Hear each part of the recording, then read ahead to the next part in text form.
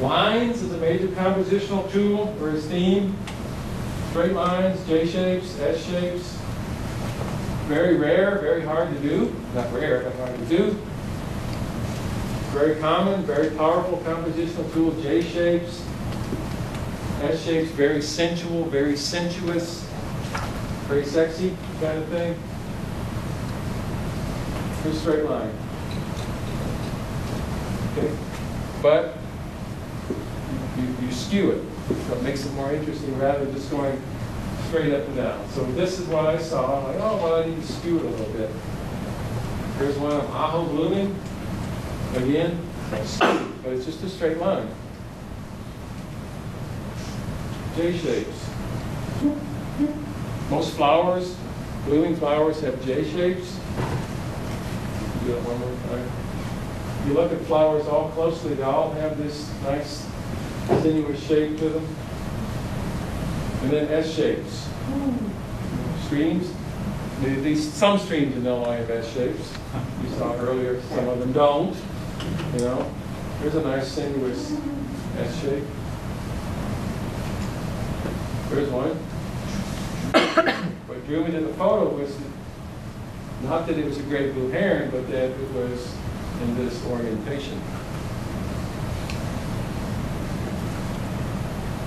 Okay, and then we got repetition of form, shapes, radial symmetry. All this is in your handout. Repetition of form, shapes, radial symmetry. Repetition of form. It's a photo of what? I got it. Okay. Repeating forms, very, very interesting. You do it well. Repeating forms. Repeating forms. Okay? Repeating forms with parallel lines with the law of thirds. So that one takes 3 compositional elements and puts them together. Right? You've got shapes, you've got repetition of form, you've got lines, you even got chaos going on. Okay? Here's one with shapes. Here's a shape, this is a shape, and here's the intrusive element, there's the law of thirds. You see how this works? You just keep building. If you've got 10 different compositional things in your mind, you combine them and 10 to the umpteen to how many million organisms there are, you've got infinite possibilities for organizing a photo that's never been organized that way before, and yet you still have a finite number of things in your brain to remember. Shape, shape, shape, third, third, third. Diagonal, no, not straight across. All those things you do by positioning where you choose to take the photo.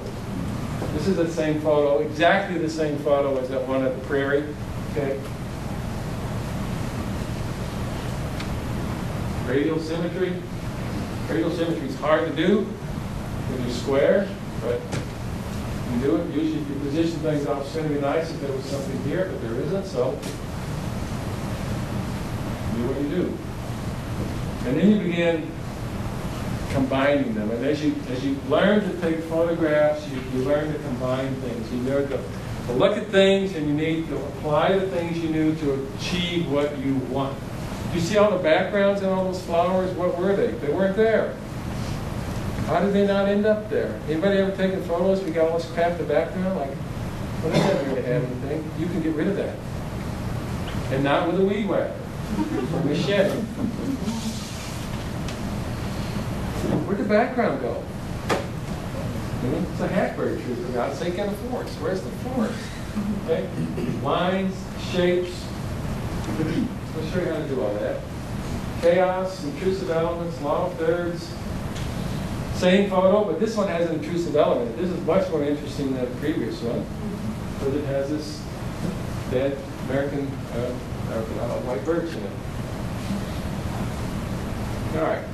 And my favorite, the most powerful compositional tool is you already have in you. And you were born with it. Tell a kid to draw a tree. Go out here in the museum, downstairs in the kids' play area. What are your trees, David? Michael, what are your trees shaped like? Lollipop. items. Popsicles, lollipops, right. You tell a kid to draw a tree, you get a stick and a green thing. Flower, you get a popsicle. Draw some grass. They don't have any inhibitions about simplifying things, making it very simple. Not simplistic, but simple. So simplification is a very, very powerful compositional tool for you as photographers. When we go out next time, we're going to ask you to do some of these things. We're going to ask you to find these things in the environment. Very, very simple. 3 ovals, and that's all it is. It's 3 ovals. And you pick that out of the environment. Someone was talking about photographing turtles on the way in over here. There are opportunities, okay? Everybody takes a turtle, you know, see the turtles. There are opportunities to do it in extraordinary ways. Tree frogs, you know, you don't need the whole swamp to portray the frog. All you need is the frog and the tree. To do a cormorant, all you need is, well, remember Aldo Leopold's fierce green fire in the eyes of a dying wolf? Looks like it's here too. In the eyes of a live cormorant. Sonoran Desert. What could be simpler than that? You know you're in the Sonoran Desert. You don't need anything else. Okay? You don't need anything else. And you know it's in the rainy season because look at the sky. Okay? All right. So methods for simplification. Isolate the subject. How do you isolate the subject? There it is. All by itself. In its own little studio, you know. Crawling up a limb, out in the desert. Here's one of Sue's, the chuckwall. Where is it? I don't know. It's in the Sonoran Desert, but it's isolated from its background. It becomes the entire subject. You turn over a leaf. Oh my God, what's going on under that leaf? You got stink bug. From here to here, it's about ½ an inch. And things happen small. We'll talk about getting close to subjects. If you know something about stink bug eggs, that's probably something that hasn't occurred to anybody. Stink bug eggs. They always occur in multiples of 7. So you turn over a leaf and you see stink bug eggs look like little barrels. You count them, there'll be 7, 14, 21. So what I got? 1, 2, 3, 4, 5, 6, 7, 8, 9, 10, 11, 12, 14. Inevitable. I've never seen one that wasn't a multiple of 7. We don't know how, why. Maybe they can count. Maybe they can only count to 14. Portraying intimate landscapes. Probably the most famous landscape photographer of all time was Elliott Porter. And he made his reputation a living by portraying small pieces of the habitat that are representative of the whole. That's another way of, we'll bring a book next time, but Elliott Porter showed what we're talking about. There's a frog pond, a toad pond in mating season during amplexus. You don't need to show the whole thing to show what's going on. There's a heron rookery in southern Illinois. You don't need to show the whole forest to show what's going on. You know that's where the 2 lines are, you know, all those sorts of things. There's thousands and thousands of gulls down on Red Lake. You don't have to show all of them. You got diagonal lines, you got to show what's going on. And finally, number 1, reducing contrast. How many of you would go, a really good day for pictures? Look out the window there. What do you see? You see sunlight. You see darks and lights, darks and lights, darks and lights. That's contrast. Your camera does not like contrast. Anybody ever seen a sun-dappled woods walking around? It's beautiful with your eye. Take a picture of it. What? That's not what I saw. It's simply because there's too much contrast between the dark and the light the camera can't deal with. Now, digital is better than film used to be, but it's still not very good. All right, so how do you reduce contrast? Sue and I were in Texas, whipping down the road, saw this along the roadside, got out, took a snapshot, windy, what was it, 60-mile-an-hour winds blowing, these things going back and forth. And I'm like, how do you reduce contrast? Anybody ever been to a photo studio? Had your picture taken? No? Never? In high school, you never? They put these big lights on you, and what is in front of those lights? Diffusion screens, something to cut the light down, to cut the contrast. And what do we call those in nature? Clouds. Okay. Or, so that's the image that you got versus yellow. See the difference between the contrast? Look at the difference. The only difference is, oh, I don't have my picture. I had Sue with a diffusion screen holding in the wind. Not happy. But we'll talk about how to do that later. All right. Blooming cactus. Oh, wow, that's a cool image. Look at it. If you put cloud cover over it. More information there. Less contrast. A much more color saturated, much more pleasing image than that, Better. Okay. So, how do you carry diffusion screens? We'll show you how to do that. Okay. All right. So carry your cloud. Oh, there she is. I knew she was in there somewhere. See how happy she is? What is the material? Huh? What is the material? It's a translucent, you know, white umbrellas that you buy anywhere. Yeah, right. That's what the whiteout umbrella, man. Theoretically. Yeah. Until I started teaching this class, you used to be able to buy these everywhere. It's basically any white fabric that's translucent will function as a diffusion screen. Now you can buy these from the photos for $100, so you can get an umbrella, white umbrella for $9 and do the same thing. Except as soon as we started saying this, they stopped making white umbrellas. You used to be able to go to Walmart and there'd be a whole thing of umbrellas and half of them would be white. It's not popular. Now they're all black, polka dot, and green.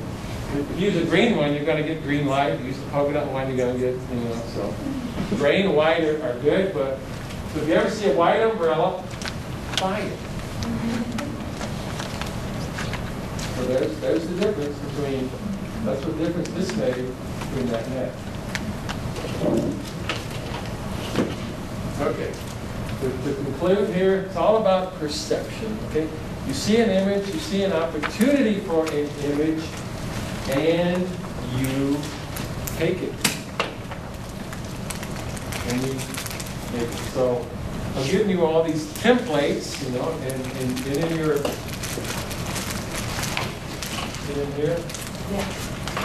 I've given you a little card that has all these templates on it. So you can put that in your little pocket. If you can't remember what I'm talking about, take it along with you. Okay? Here. Just suggestions, just ideas of things to look for. So, you got perception, you see a photograph of opportunity, you say, oh yeah, I know how to create that. I've done it before. We call that photographic deja vu. I've seen that, and I've seen that I can do that. Let me show you. You saw this one earlier, and you saw the absolute same photograph compositionally. It's the same. Now, the lenses and the conditions were different, but in my mind, that's the same. Oh, that's a good photo. That's a good option, right? If you reverse that, they're identical. Okay, they're identical. So that's having this mental template of things that you can draw from quickly. It's the same thing. With J-shape, you know, but it's all three of those photos in my brain were exactly the same. As you progress photographically, you grow. Somebody read this? Visual elegance. Somebody read this? Visual elegance. And somebody read this? Yeah. Simply by changing the font, you change the mood of a photo. Okay? So, good photo, you know, you want to soothe, better photo, you know, this is better, and then you get very, very elegance. So very different moods from those three images. That's what I mean by working images. Okay. That's a photo of a magnet. It would be suitable for a field guide. Would I hang that on my wall? Yeah. This one is a much more visually elegant, much more visually pleasing image. You probably wouldn't put that in a field guide, but I would hang that one on my wall. And you want to get somebody interested in prairies, and oh look, you got blue stem. You've got little blue stem. You got just a more interesting photo. In Africa, every morning we woke up to this baboon troop. I did the best I could. And then one evening, I got up just at sunrise or sunset, and I was looking around. I got a much more visually elegant view of the same troop. Right? Same thing, same everything, except differently, a little bit different. All right. How do you learn to compose photographs? How do you do it? You take pictures. All right. How do you learn to compose photographs with images when you don't have a lot of time? You practice. How do you practice composition? Well, I don't know if you've all seen these or not. This is not a picture frame in your thing. This is a compositional frame for practicing your when you're out walking and doing your treasures of nature activity. Take this along with you. This is your camera format. All right. Wide angle. Telephoto. Horizontal, vertical. What's good comfort? You can tell. You can look through here. What's pleasing? And then once you do that on the subject, then your mental process begins is, okay, I have this vision of this image. How do I make my camera take that image? You can't just point it at it and assume it will take the image that's in your brain because it won't. It will not. It will not take the image that you've got in your brain unless it's blind, dumb luck. Okay? If things correspond with everything you think, then you have this opportunity. Okay? So the rest of the course is going to be about allowing you to manipulate. So you need to just, I know you look, people going around doing dumber things.